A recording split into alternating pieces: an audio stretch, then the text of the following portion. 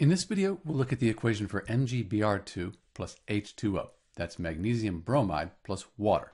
So magnesium, that's a metal, and then bromine, that's a nonmetal. When we have a metal and a nonmetal, it's an ionic compound. And ionic compounds are often soluble in water. They'll dissolve in water. But we should check and make sure on a solubility table. So here's our solubility table, and we go down. These are the positive ions. So we go down. Here's magnesium. It's a 2+, and then we're looking for bromine, which is right here in the first column. So we go Br minus, and we go down.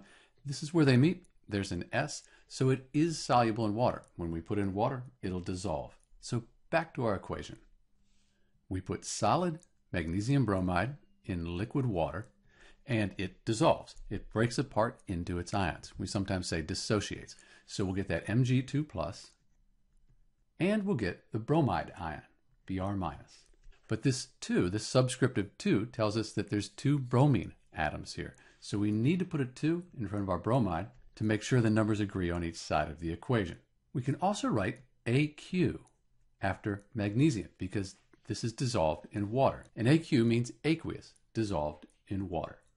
And that makes this the equation for MgBr2 plus H2O, magnesium bromide, and water. Do note, if you left this out, the water would evaporate and you'd end up with solid MgBr2 again. This is Dr. B, and thanks for watching.